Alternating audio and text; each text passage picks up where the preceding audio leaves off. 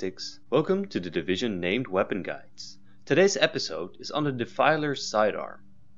We'll take a look at the aesthetics, statistics, weapon talents, and how to get it.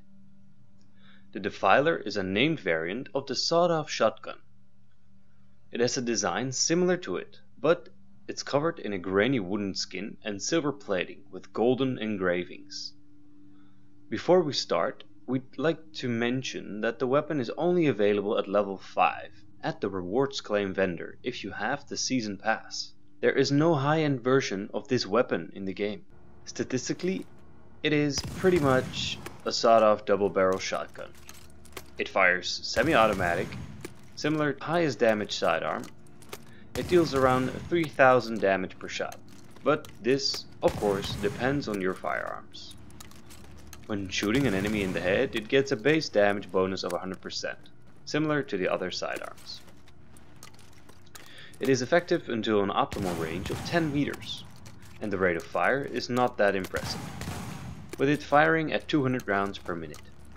The handling characteristics are good for a sidearm, with the accuracy being around 10% and the stability being around 15%. The magazine size is really small, with only 2 rounds. You will be able to reload it very quickly, in only 1.8 seconds. Unlike the other names, it doesn't get 3 weapon talents. It only gets 1, due to the level of the weapon. The only weapon talent is Determined, which reduces your skill cooldown by 7.5% when killing an enemy. This talent isn't too great and sadly the only one.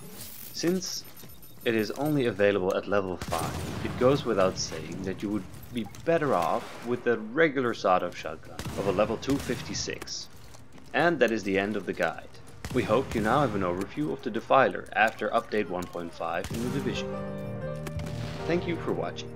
Ratings are appreciated.